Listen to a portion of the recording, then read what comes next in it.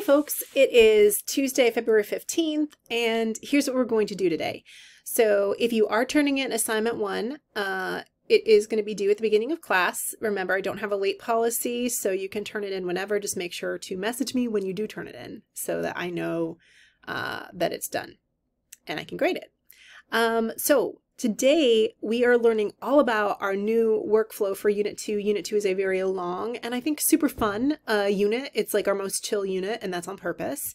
And the gist is that we are basically going to be like reading an academic article for homework every night together, and then using that academic article to think about like snippets of different cartoons. So it's really cool. We're basically watching cartoons and talking about stuff, right? So there is a mini, so these are the skills that we are going to learn in Unit 2. And then I want you to just go ahead and watch this video introduction to Unit 2, right? And then we're going to actually practice our new workflow today. So we already read the Tobin et al. Piece in Unit 1. We're going to use that piece as a lens for thinking about this clip from Wreck-It Ralph 2, right? So what you're going to do is you're going to watch Wreck-It Ralph 2 and just have a pen in hand to take some notes of of connections you're seeing between the Tobin piece and the film, and try to get really specific examples. Don't go for low-hanging fruit. The idea of doing an analysis, which is what another thing we're practicing in this unit, is to really zero in on very specific examples, because that's what analysis requires. It's not like just like general broad strokes. Like, you want to notice the broad strokes, but you want to also notice the very specific examples that illustrate the broad strokes you're seeing. Okay, so we're going to practice that.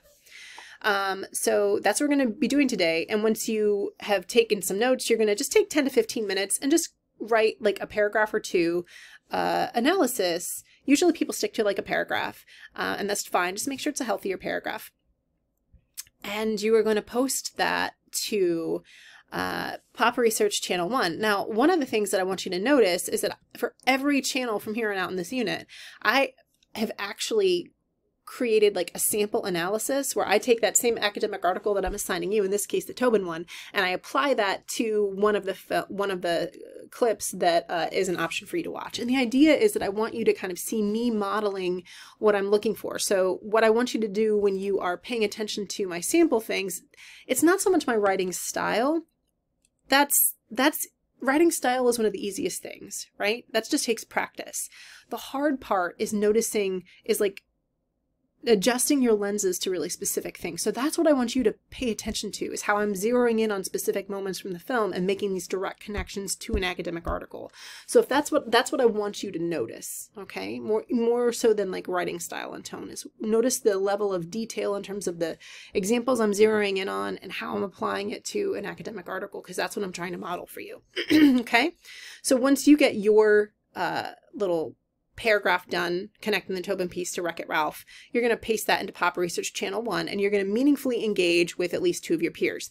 Now, when I say meaningfully engage, what I mean is I want you to really take seriously your peers' ideas, so that if they're making a specific observation and they use an example, be like, yeah, you're right. And I also noticed this example too that is related to this thing that you said. Because what we're doing is crowdsourcing ways to sort of pay attention and really develop our ability to analyze things, so that you are going to be really confident headed into your last assignment in this class, which asks you to do that analysis. So I want you to think about Unit 2 in general as this really slow and gradual and fun way to prepare for your final assignment. Okay, so for homework, we are going to be reading Addressing Disability as Part of Diversity.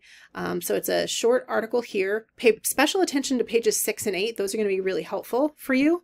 Remember, we're doing the active reading model. Don't skip out on the academic articles in this unit. Remember, it's just like 1 comma and 2 responses, right? So just like keep that in mind. Don't forget those, because they're meant to boost your grade, and they really boost your grade. So that's it, friends, and let's have a good day in class.